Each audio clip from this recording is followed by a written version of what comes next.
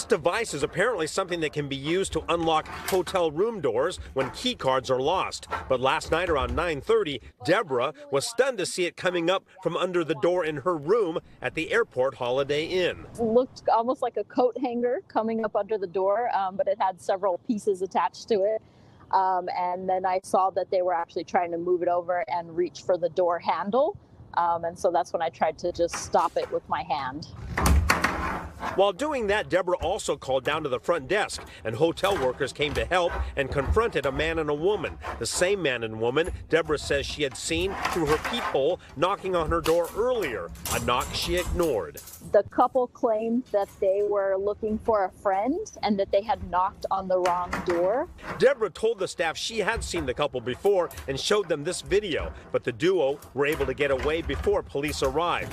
Deborah says she thinks they picked her room first because it was at the end of the hall. So I think they were looking for any noise coming out of the hotel room. So I will definitely be more noisy. I will have more lights on, put the do not disturb sign on the doorknob, and hopefully those things will help in the future. Deborah laughingly says she might start staying in more Airbnbs from now on, but says if anyone finds themselves in a similar situation, really don't panic, right? I mean, I stopped their attempt with just a couple of fingers, right? So don't panic, stay calm, and reach out for help.